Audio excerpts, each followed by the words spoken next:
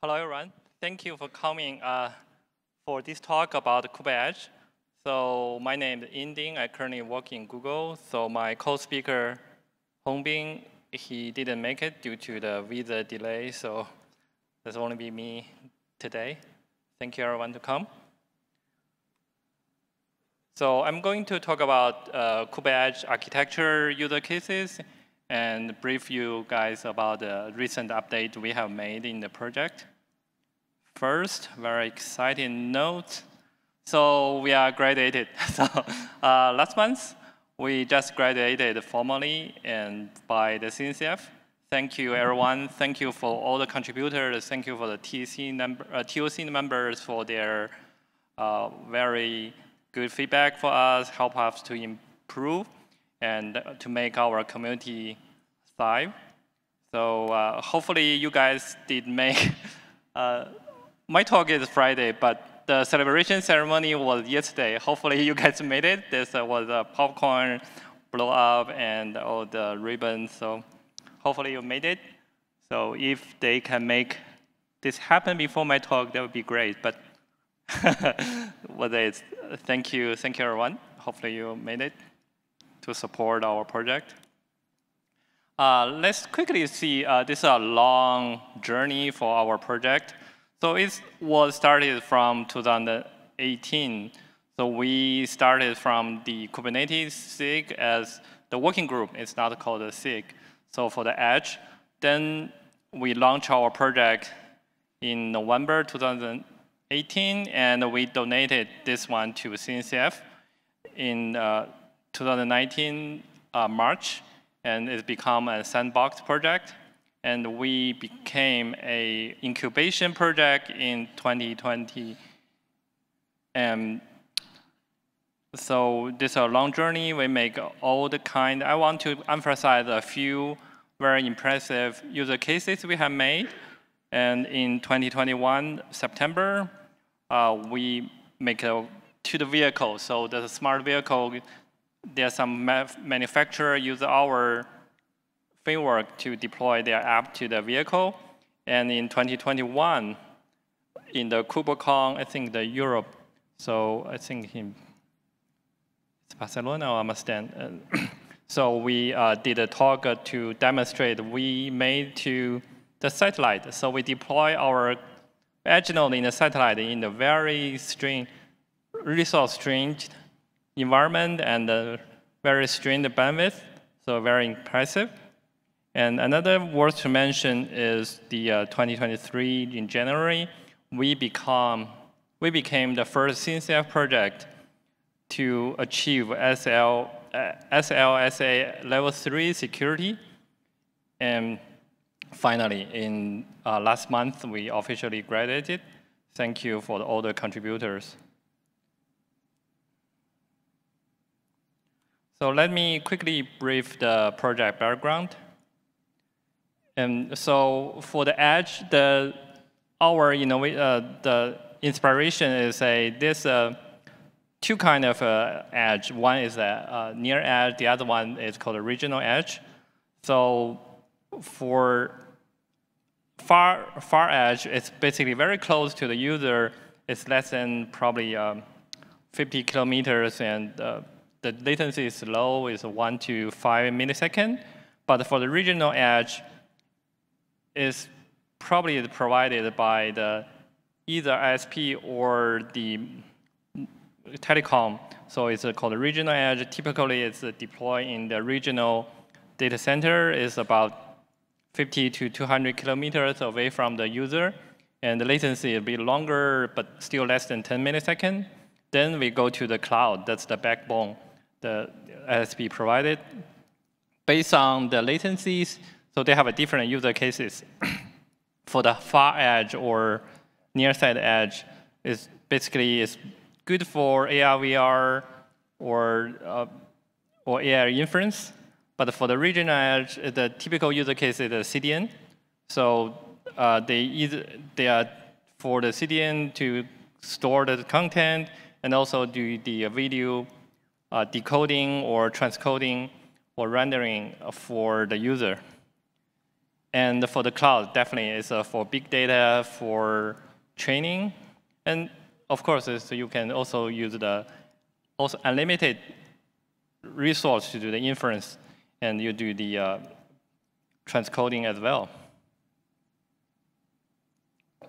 So basically, our idea is we deploy the similar cloud control plane in the Kubernetes control plane on the cloud side, and all the edge node will deploy on the edge side.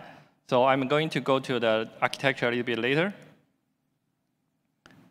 And so our goal is a consistent, all this application experience and the consistent resource management, consistent device management from the cloud side. So currently, we have a very active community, and in the GitHub, we got more than 7,600 stars, more than 2,000 forks on the GitHub, and we have more than 1,500 contributors. So for the code, it's more than 350 code committers from, a variety of organizations, more than 100. So let me do a quick introduction and update of our project.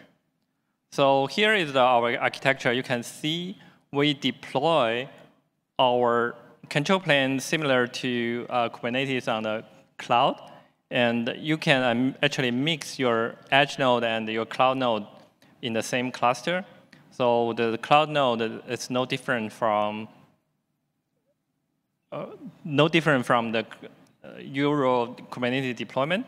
However, for the edge node, as the previous slide I showed, you can either deploy in the regional edge node or the far edge or near side edge node. So the difference is we set up a duplex communication channel and either WebSocket, that's by default, but if you want to use quick, you can do that. So we support that too. We give a solution. So we, based on the node, we have built our own edge core, and in the edge side, we have our cloud core. So that's handle the communication between the cloud and the edge. So this communication channel, WebSocket, is initiated from the edge side. So it set up the two-way communication channel between edge and the cloud. So this way, we solve the problem, because when you bring up an edge node, usually it's behind either your firewall or gateway.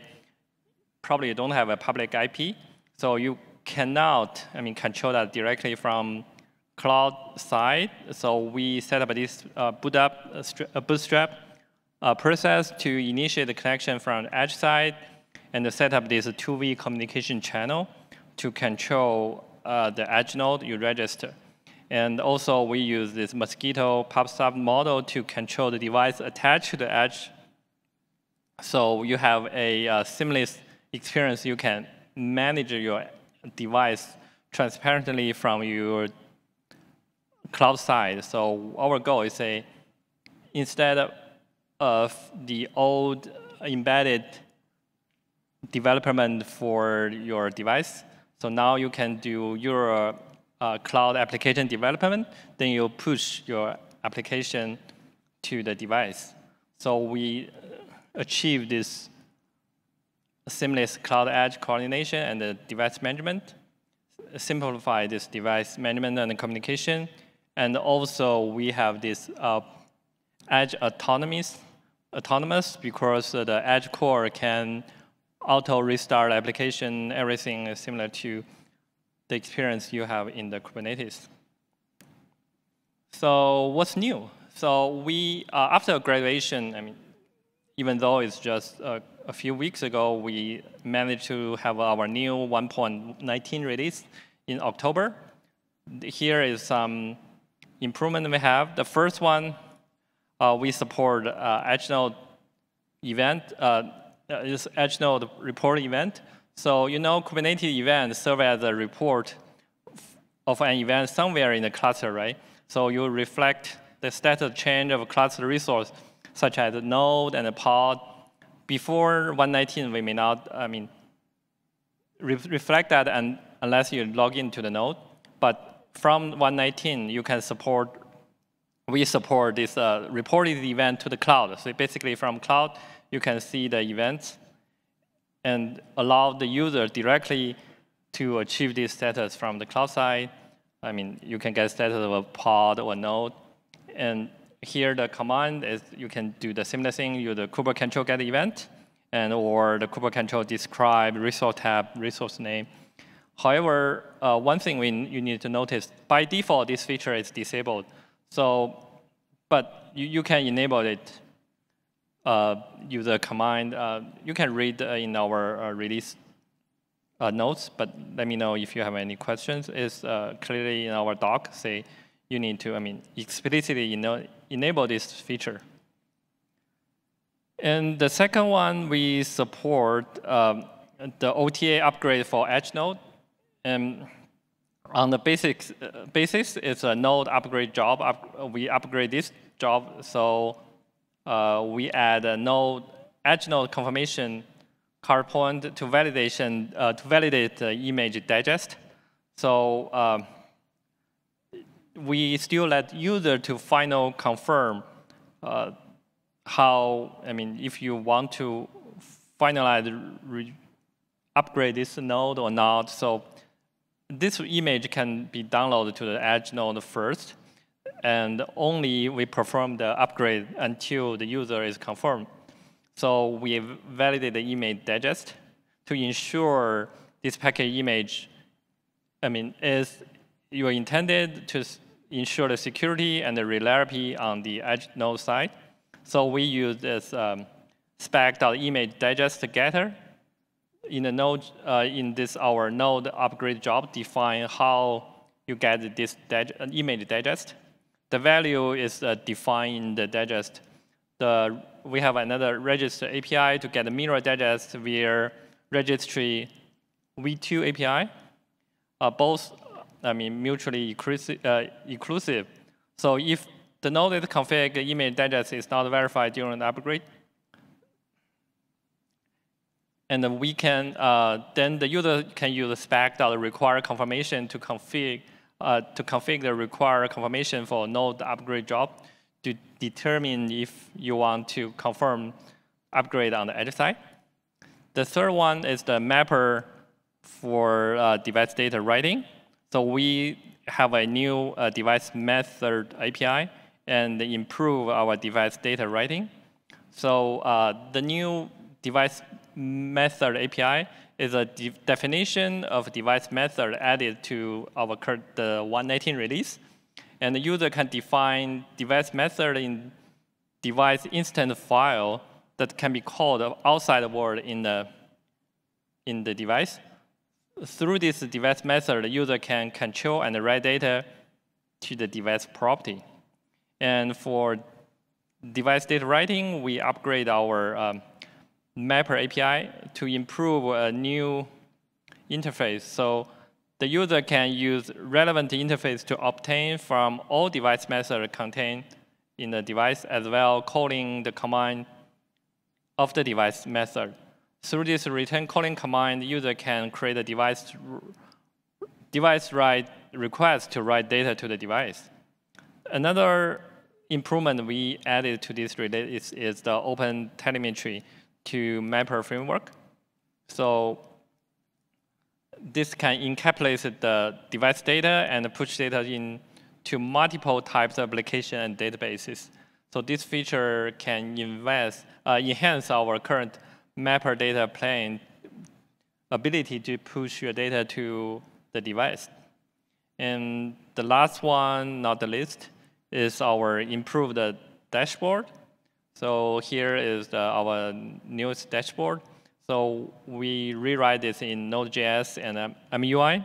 In the new release, we rewrote the optimized about 60 pages in the dashboard and reduce about 70% the redundant code. And also we upgrade KubeEdge and the native Kubernetes API to the latest version to maintain this compatibility, and also add TypeScript definition for our APIs. That's our most recent release.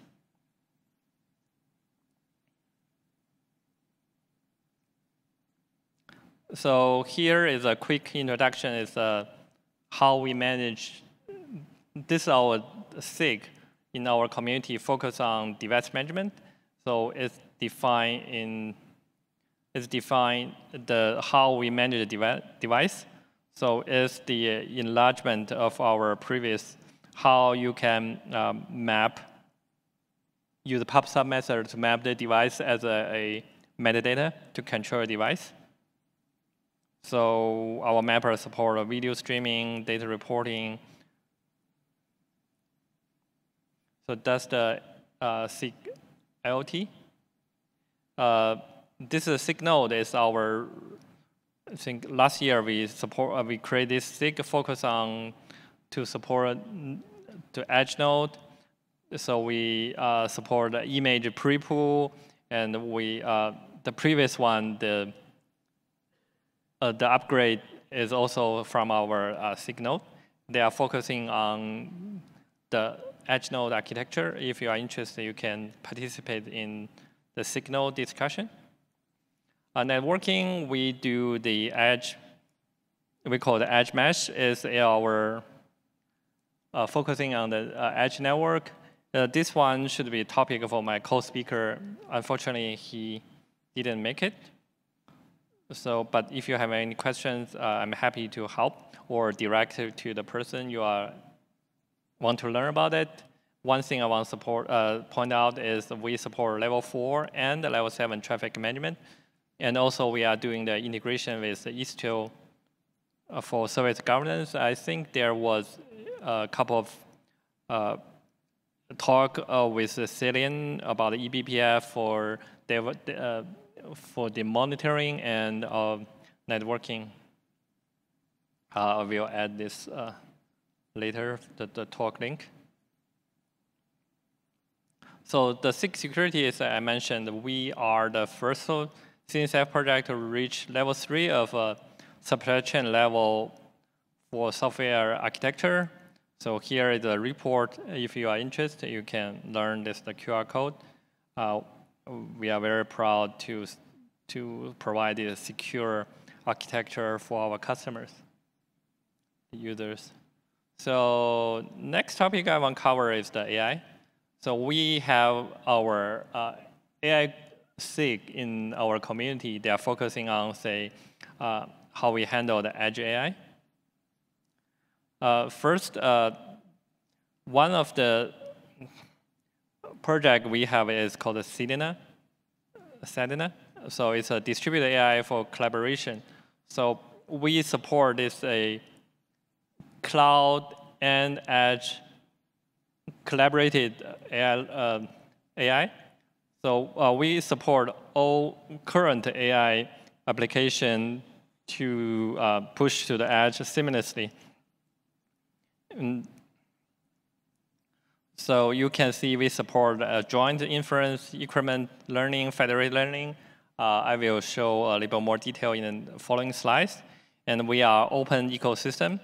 And we support TensorFlow, PyTorch, Paddle, Mind, Sprawl.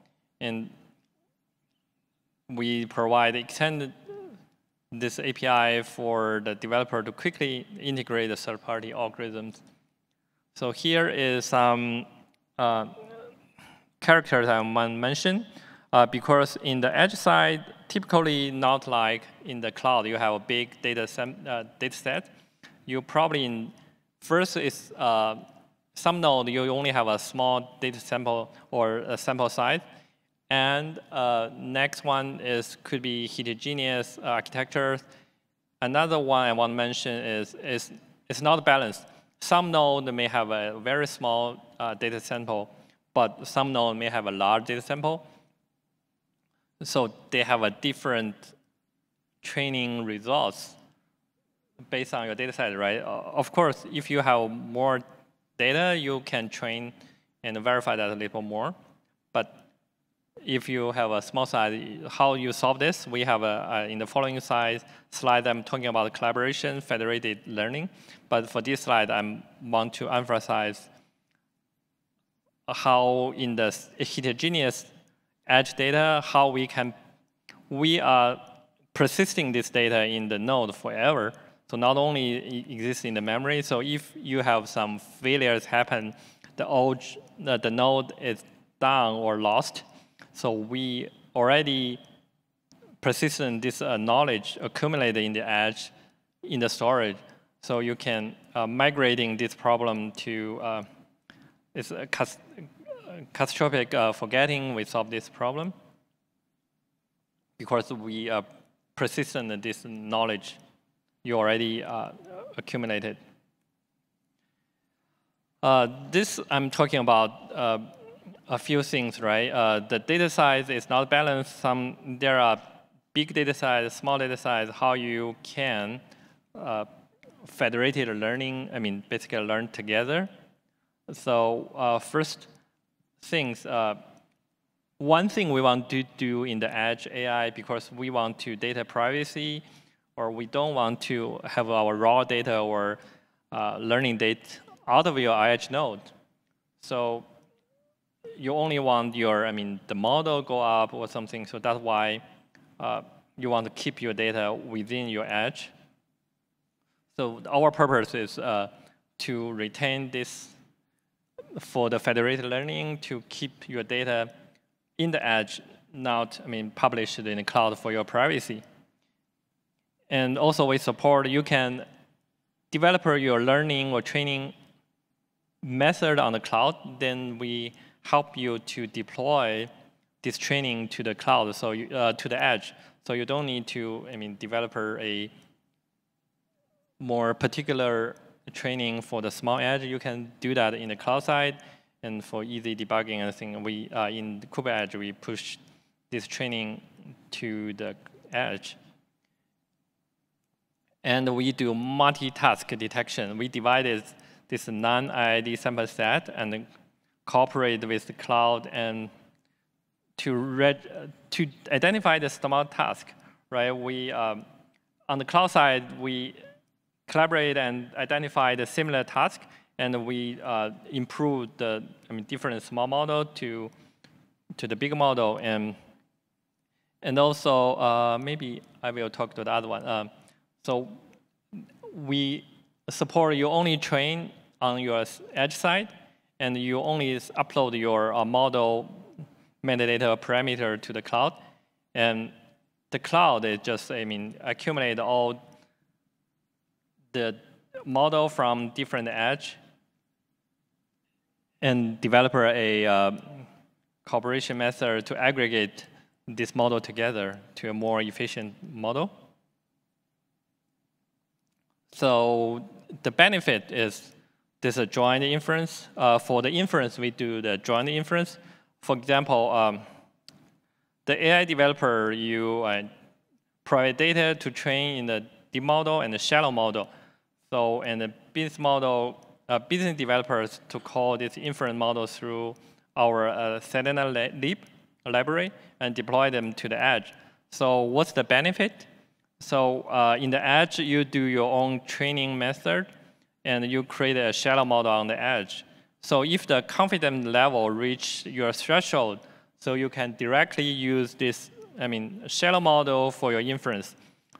And it's very fast, right? Because the edge node is close to the user, and you already have this trained model. You can use that for the inference. You can if user want to do the inference, you can return your inference result directly to the user.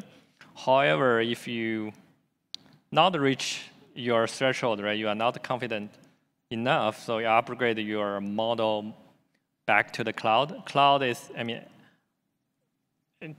aggregate all the model from different edge together and to aggregate it to a bigger model. So,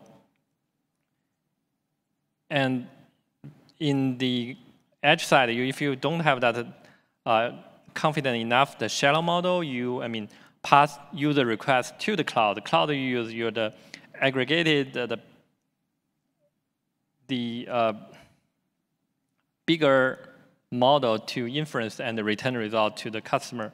So we did have this one of example in the LF Acrino project. We did one POC to show image recognition AI model, AI example. So basically the shallow model in the edge side. So if you reach your confident level, we return the inference result back to you. We recognize, oh, this one person who's, what's the type of the image.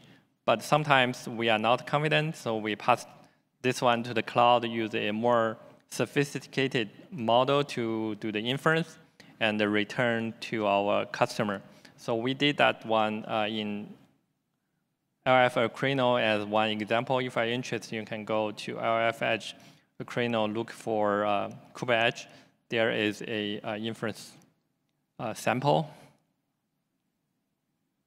case study.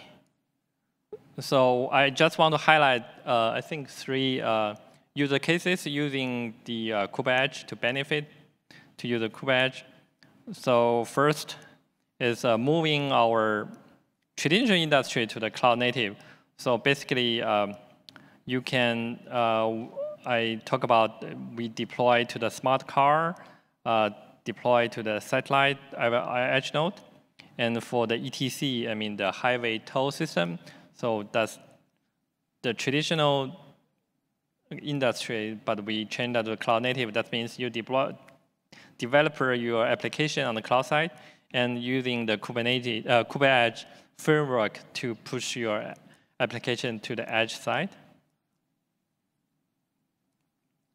Another one is the smart retail. It's the same thing, right? So all this a smart vending machine, and we push the application through KubeEdge framework. So there's a very high efficiency, so you don't need to, go to upgrade your vending machine one by one offline. And also, each store or vending machine will have their own autonomy. They can restart automatically and make sure it's online. And you can easily maintain that from your cloud side and control it. The last one is very typical for the regional cloud. It's for how you control your CDN side using Kubernetes. We reach, I think I remember we reach about 100,000 edge servers in this ecosystem. The last part I want to talk about how open our community is and how we support open source. So we are open governance. So here we have our TSC communities. So we have 7 members right now. It's in 2 years term. So every 2 years we re-elect 1/3 of our TSC members. They need to be active contributors or maintainers for the project or sub-project in this community.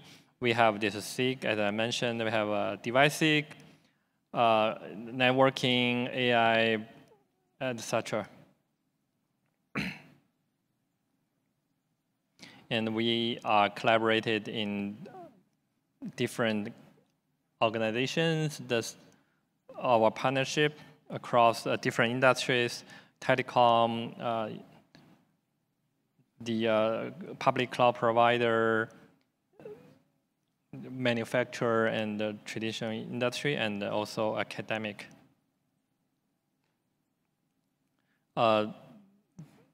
Also, we collaborated across different open source projects.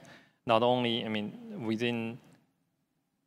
not only in CNCF, we collaborated as a Linux Foundation. We provide more than 20 projects for the interns or mentorship program. So a few college students benefit from our project to accumulate their experience. And we are looking forward to more joint force with other open source projects. As I mentioned, we work with Cilian on the eBPF. You can see there was a few topics and the talks about this topic. And we have a lot of partners also to create a strong, vibrant, cloud-native edge computing ecosystem.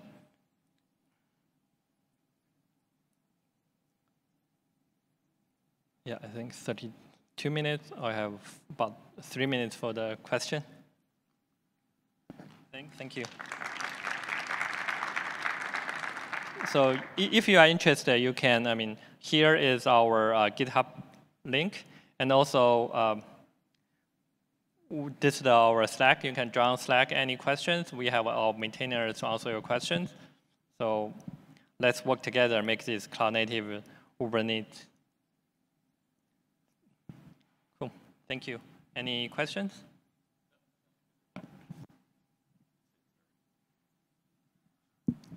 My only, maybe one question is, are the slides available? To get to.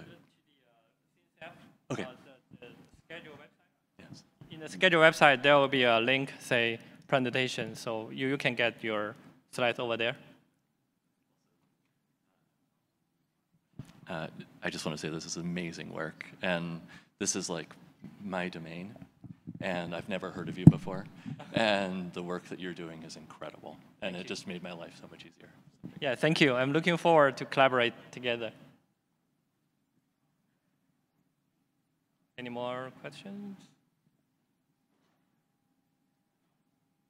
Yeah, if you have more questions, we are in the project Pelivan. That's our booth. So you're welcome to come. I'm happy to answer questions. Thank you. Thank you, everyone.